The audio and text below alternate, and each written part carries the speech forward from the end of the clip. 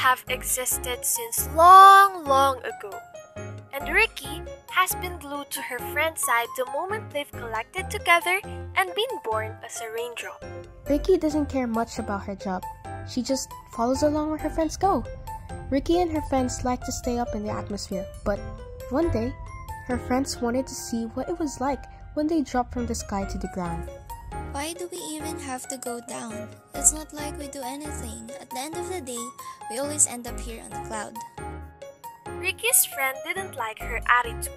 They were annoyed at Ricky. How could she have stuck along with them for so long, but did not even bother to understand what they were made for? And on one unfortunate day, Ricky woke up finding out that her friends already left her alone. I need to find my friends again. I will make it my mission to figure out where they could have possibly gone. Ricky dropped down from the clouds and landed onto a field of grass. Ricky's now in the geosphere where she discovered the solid Earth. The rocks look at her with shock as she traveled by herself. Raindrops normally drop by groups, one rock said.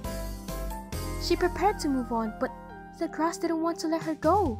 They're preventing raindrops from falling onto the soil by their leaves. "We need help!" it cried out. What's wrong? Oh, you poor thing, you're dehydrated. Ricky decided to stay with the leaves as she felt like it was time to actually do her job as a raindrop. My job here is done. Only one last jump. As she proceeded to remove herself from the leaves and jumped into the soil. Ricky let herself soak through the roots until eventually the blades of grass pat her back out. The blades of grass felt much better after Ricky helped them, which made Ricky feel a little better about her situation. She never realized that she could help so easily by existing. Ricky then decided to proceed to her actual mission, to find her friends. Ricky, like a raindrop, went through many challenges by letting gravity direct her the journey. Along the way, she saw various creatures got trapped in a few puddles.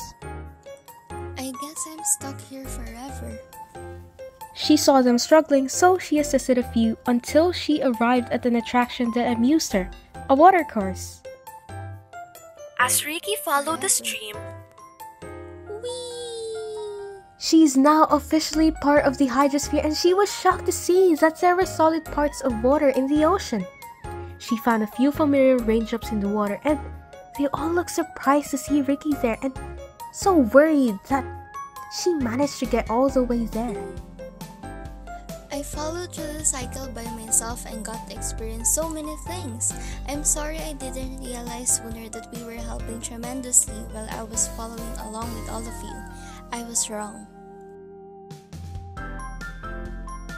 Throughout all this, Ricky was of course elated to be back with her friends, but mostly, she was relieved to have found the reason why she goes through the same cycle every day.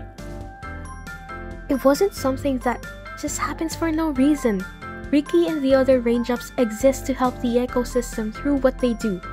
And now, Ricky knows this as she evaporates and will eventually find herself back on the cloud.